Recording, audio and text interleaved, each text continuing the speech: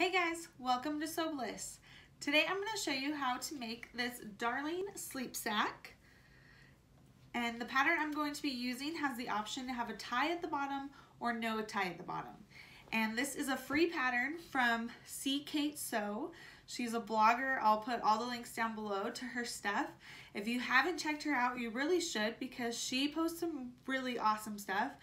And she will do free patterns every once in a while, and then she also has some patterns that you can buy. So make sure you go and check out her website. I'll put the link down below for the pattern. So you're going to need a pattern, obviously, and then you're going to need your fabric. For mine, I'm using two different fabrics. They're both knits. You could get a little thicker of a knit if it's for the winter time, or a little thinner if it's for the summertime. So whatever works for you, just make sure that it's stretches. For this first one I obviously did the light blue sleeves, and then this is like a little whale pattern for the main part, and then even on the ends, the lining, I did the light blue as well. So for this one that I'm going to be showing you today, my main fabric is going to be these little bikes. Super excited about this, love it. I'll put links down below where you can get this fabric. And then I'm going to do an accent of red for the sleeves and the binding. Now, other than that, you're just going to need all of your basic sewing supplies. So let's get started. First, you're going to have to print your pattern out. So go to that website that I linked down below, C. Kate Sew, and get the pattern. And you're going to have to tape pieces together. So here's one long piece, that's the body of the sleep sack. And then you'll have like a couple binding pieces and a sleeve piece, and then the tail lining. Now, if you don't want to do the tail, you don't have to. She does have an option on her website, but I am going to show you how to do the tail. So once you have your pattern pieces all ready, then we're going to cut out your fabric. This is where if you're using two different fabrics, you're going to make sure that you're cutting out the right pieces. So I'm going to be making sure that the body is going to be this bicycle fabric that I'm using, and the lining and the binding and the sleeves is all going to be this red fabric that I'm using. So make sure you know what fabric goes with which pieces when you are cutting yours out. When I'm cutting out knits, I like to use my rotary cutter because it just is a smoother, cleaner, faster cut. So I'm going to be using that, and this again is my main front and back piece, the very biggest piece you have. And I'm going to be cutting two of those on the fold. You want to make sure you're cutting along the fold right here, and that's what she has on the pattern right here. That's what that means, is on the fold line. So I'm going to start cutting one out, and then I'll line it up and cut out another one. Now, when I got to right here, I forgot about this little notch and I cut it right off. So what I'm going to do instead is I'm going to take my scissors and I'm just going to cut in. Because we have a 3/8 inch seam allowance, I can cut in about a 3/8 inch, and that will leave a mark for me, just like that, so that I know where to match that up later on. And also, when you are cutting out the front and the back, make sure that you have a back neckline and a front neckline, and to keep those two separate. Now, once all your pieces are cut out, we're first going to start with the front binding piece. There should be one of them. So I'm going to take that piece, and with the wrong sides together, I'm going to fold it like a hot dog, matching up those raw edges. And you can pin this if you want. I'm just going to lay it like this and kind of mush it with my hands. And then I'm going to take that over to my iron and iron it down so that it creates a nice crease right here. And I will do this with my back binding piece, but I don't want to get those two confused. So if you have a hard time with getting the pieces confused, just do them one at a time. But just make sure you're doing wrong sides together, so your right sides will be facing out. You can't really tell what my right or wrong sides are with the red, but if you have fabric that you can, make sure right side's out. So I'm going to go over and iron those down. Once I have those two pieces ironed, I'm then going to take my body pieces, and this is my front body piece. I'm going to work with the front binding piece. So not to get you guys confused, but this is my front piece that I cut out, and I haven't even opened up yet. because first what I'm going to do is in the neckline, so this top part right here, where it's folded, that means that's the center of the fabric. It's perfectly folded there, so I'm going to put a pin there to mark it. And then on my front binding piece, I'm going to fold it in half and try not to stretch it too much. And I'm going to put a pin here to mark the center of that as well. Now I am going to be doing the same thing on the back. So once you get the front one pinned on, you can then do the same thing to the back pieces. So now I can open those up.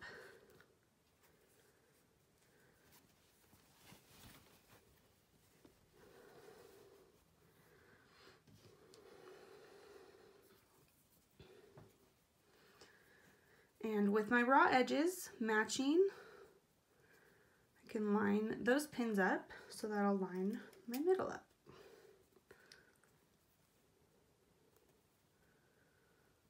And like I said, my raw edges right here are matching up with the raw edges of the neckline. So now I'm going to go along and pin this around till it just reaches the top of the neckline and pin those together. Now that I've finished pinning the front pieces together, I'm going to be doing the back pieces. So I'll have my back binding piece and my back body piece.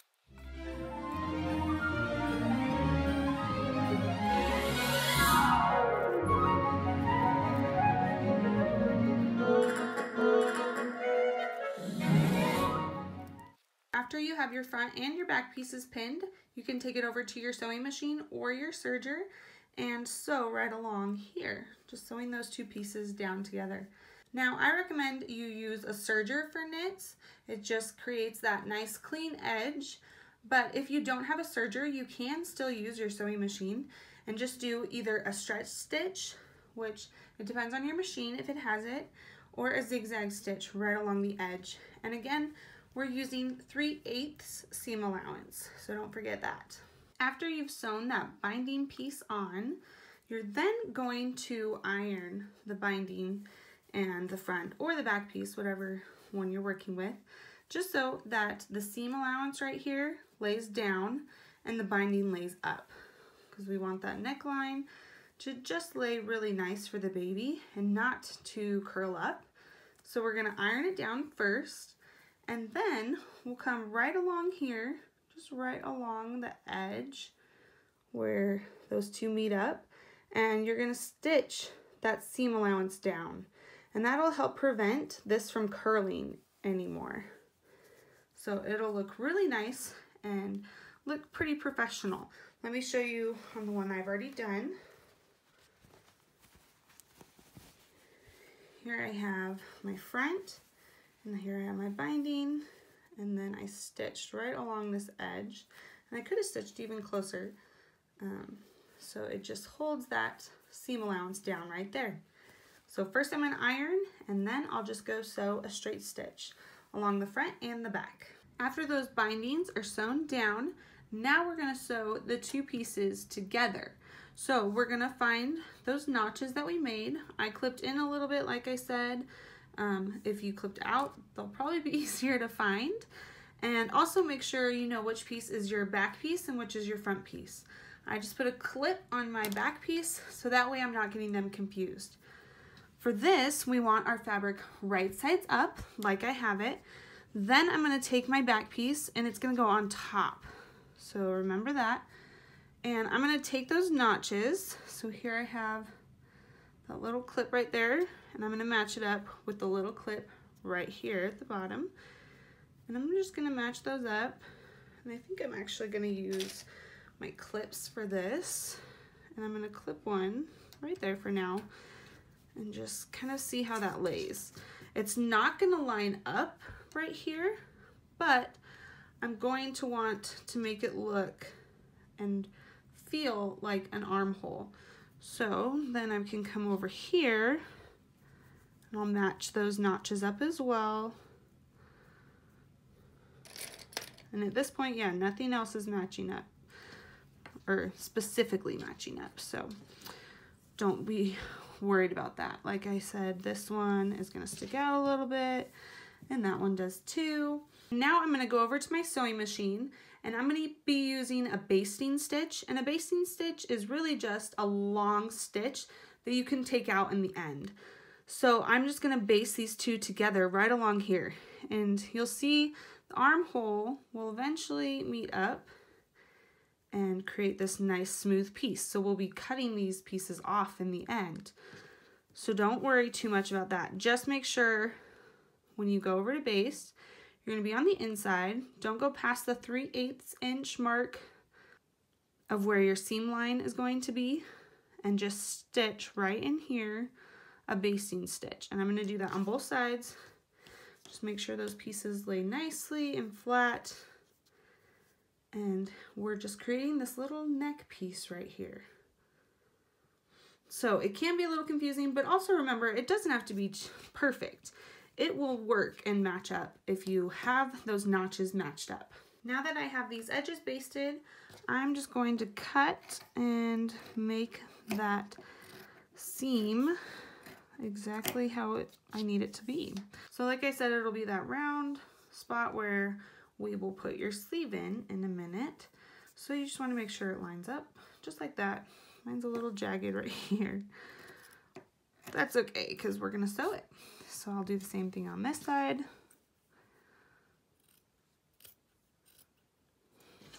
Cutting it off and just trimming this up.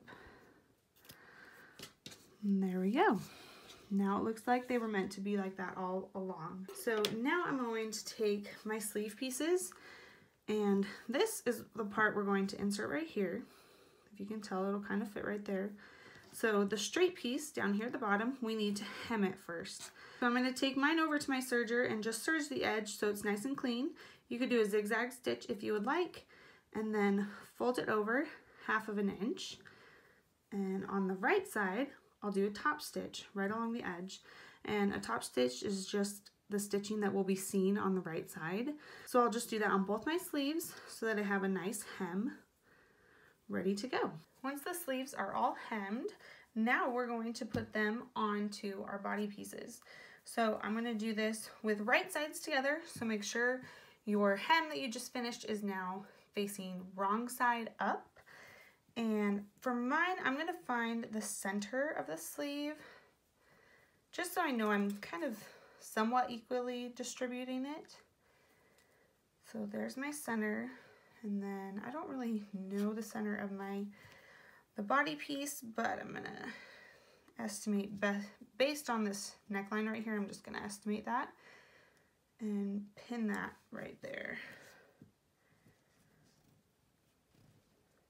And now I can pin this, and you just kind of have to maneuver it as you go. Pin this along until it meets up, oops, right here.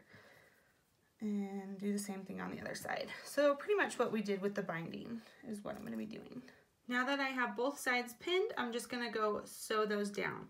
And again, I'll be using my serger on these, but if you don't have a serger, you can use the stretch stitch or zigzag stitch on your sewing machine. Now with your sleeves sewn in, we're then ready to sew the side seams. So I'm going to take my front piece, which is this bottom piece. Remember, we had the back piece on top, and I'm going to put right sides together on top of my back piece. And I'm just going to be matching up the sleeves right along this edge, the bottom edge, and then the side seam as well. I'm going to match those up all the way down. So I'm just going to stop at this point. I'm not going to sew in here because we still have to attach our lining. So once I have my side seams all matched up, I'm going to take this over and sew this down. Now that I have the edges of the sleep sack sewn together, I'm going to finish the bottom part. So I'm going to take my lining pieces, and with right sides together, I'm just going to match them up like I have here. And I'm going to be sewing these short ends on both sides together. And then while I'm over there, I'm going to open it up and just finish off these edges if you would like. I'm going to be finishing mine off with my serger. You could do a zigzag stitch or you could just leave it as it is. So just sew this edge right here and this edge right here. Here I have my tail lining after I've sewn it. It was laying like this, and then I opened it up with the seams together that I just sewed. So those together, and then I just finished off my edge right there with my serger. So now with right sides together, so let me flip it actually, with the seams out, so like that. Here I have my seam right here out. I'm going to slide the lining up onto the sack, and it looks a little funky, but I'm going to match those ends up. So it kind of takes a second, but just match those ends, right sides together again. It kind of looks funky, but it'll all work out in the end. And I'm going to pin that together. Here's that tail lining pinned on, so it looks not as messy now. And I'm going to go over to my serger and I'm just going to serge all the way around it. I'm not serging up here where I finished the edge off. And for this, we're going to be using a 1/4 inch seam. Once you have that lining sewn in, then you're going to flip it to right sides out. And right now it's a little lumpy, it's a little bumpy, so I'm going to take mine over to my iron and iron it so it looks really nice, and just press it really well along these seams, and I'm going to make sure they come out and lay really nice. Now here I have mine pressed and ready to go, and the last step is going to be stitching right along the edge of where that lining is. So you can stitch on the inside so that you can catch all that lining just all the way around it so that it will stay nicely. And one thing that I did do on my whale one is I stitched all the way around the lining so that it would stay in place. Now I'm not sure if I like that more or less, so on this one I'm not going to do it, but if you want to, you could do a top stitch all the way around and that would hold it in place as well. So now I'll just do my stitching all around this right here. Once you have that sewed, you are all done with your sleep sack. I hope you guys enjoyed this video. I'm super excited with how these turned out. I can't wait for my little one to get here so that I can put him in them. I know this will make a great baby shower gift, a friend gift, anything. If you're having a baby or if you just know someone that's having a baby and want to give them something special. So I hope you guys enjoyed this video. Make sure to give it a thumbs up and make sure to hit that subscribe button and stay tuned for more sewing tutorials. And I will see you guys next time. Bye!